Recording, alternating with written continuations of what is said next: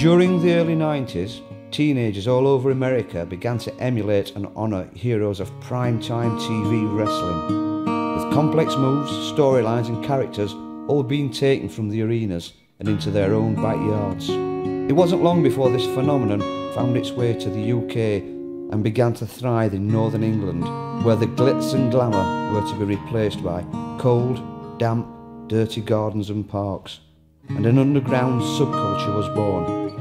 Style, flair, dedication and creativity all fought against the harsh realities of northern life, where today the phenomenon continues to grow, with internet sites, DVD sales and even dedicated video games. Welcome to the world of backyard wrestling.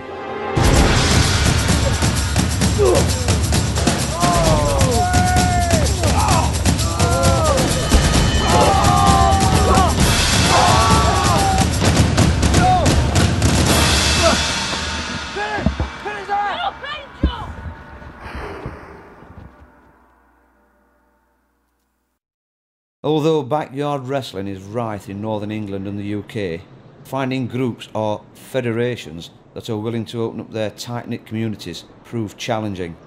However, we negotiated with one of the UK's most creative backyard wrestling federations, Battle Zone Wrestling, BZW, who granted us exclusive access to their highly organised operation.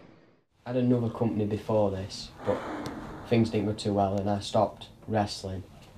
Then 7-8 months later, Danny wanted to start again, so we come up with BZW. Come on! With a large loyal fan base, the BZW Federation stages monthly pay-per-view events. In between these shows, their website is updated with character developments, storylines and taunts to rival federations. It's like a new concept, it's a bit of everything. The roster gets treated fairly. Danny kind of tells us what he wants us to kind of be like, and then we tell it, we like work from there. Danny gives us like a skeleton and we kind of fill it in with some fashion shit. Well, we've been wrestling for quite a long time now and we all know what to do, and so we don't get hurt, really bad. You can't really say stop in the middle of the match and say like don't kick me or don't slam me or anything. And if you hurt someone, you can't go up to them and go, oh sorry, even when you're filming, you just can't do it. You just gotta go like, how? God, no. I try and make it the best way I can so my opponent doesn't get seriously injured. So it's got to look sick but not be life-threatening. Face wash!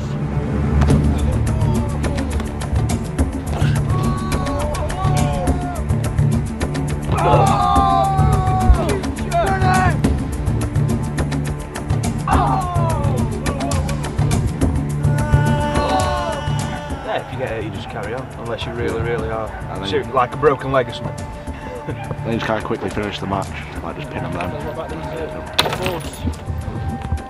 Well, they're used to hit people with. I'll just snap them over people's heads, break them on any part of the body, really. Well, it's pretty scary, isn't it? Knowing that I'm going to get smashed in the face with him and probably choked to death with him. And especially big guy. You don't send you running, you don't think what am I doing? Well, I know, it's just a bit funny, isn't it, really, if you think about it. What's a bit of pain?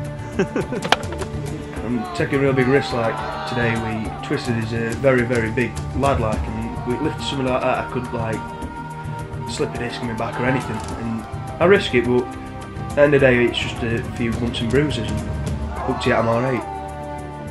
James is the oldest member of the group, and at 20 years old with a wife and child, I wondered how wrestling fits into his daily life and responsibilities, and how others his age see his involvement in backyard wrestling. I'll have been married a year in February, and I've got a daughter who will be one on Boxing Day.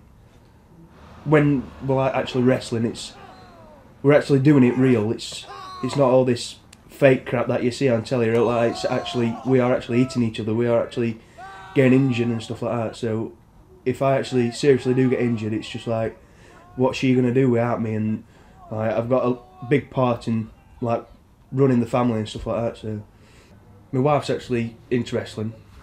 When we first met, she didn't go on about it because she didn't want to make herself look like a chick who likes watching grown men wrestle about. And my daughter, like, she sits there and she watches at it, she might actually grow up to liking it because I do it myself. And because I'm always watching it, she might grow up and be really into it. Like, some kids grow up to be big football fans.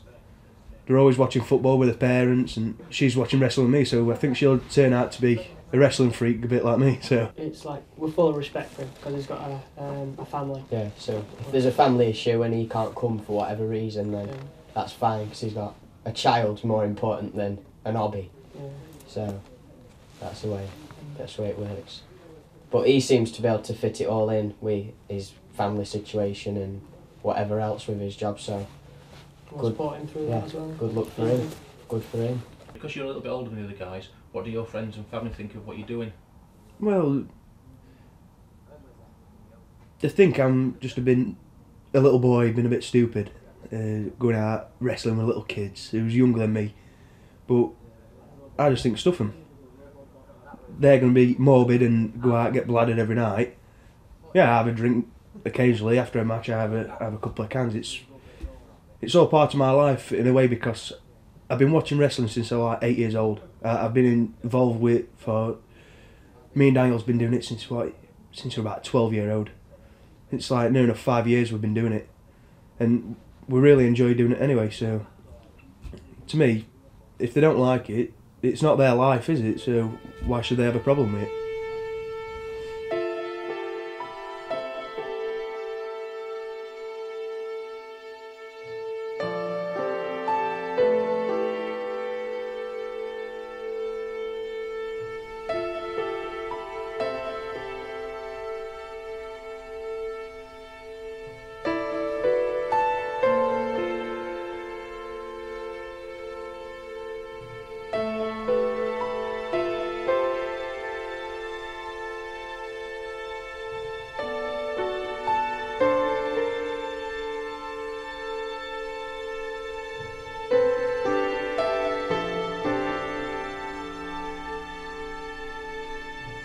Chance to have fun for me, and chance to do what we love to do. Yeah, chance for our ideas to be, we create our ideas. Instead of just being at work or school or whatever and being told what to do, this is our chance to do what we want to do, put our ideas in and show people that we can be creative, we can be innovative, and we show people what we can and want to do. Chesterfield is really limited. There's nothing to do with wrestling apart from the odd backyard wrestling companies, and we love wrestling that much, we want to do it, but there's nowhere we can, so this is our only way to do it. And if there was a place like the wrestling school close, then I'd be the first one there, or we both would want. Yeah, that's something I aim to do in the future, go to wrestling school, try my best to make a career. But for now, it's, if somebody wants to put a wrestling school in Chesterfield, great, I'll be the first one down there. But for the time being, I'm having fun what I'm doing. There'd be no point in doing it if we were the only people that were going to see it. We're in it to entertain, basically. Yeah. You know, at the end of the day, we're just in it to entertain people. Like it as well. It's just fun. Yeah. You feel part of something too, because we all get along pretty good behind the scenes. If I were in a wheelchair, I'd still try. There's no ideas in the area, like, there's no ideas put together by anyone to make anything good. The council are too busy putting flowers around trees and building places for kids like us to go and get off the streets and enjoy ourselves. So this is something creative in the area. Anybody's welcome to come down and watch. If people want to be a part in it, they can talk to us and sure we can find them a part in it. I'd do it for fun, but I'd do it for fun as well. But being paid for it's like an added bonus, isn't it? Yeah, total added bonus. At the end of the day, you need money, don't you? But yeah, I'd do it for fun. I'd do it for fun, definitely. You know, whenever we've got spare time, just love to get out in the fields and just wrestle. Yeah!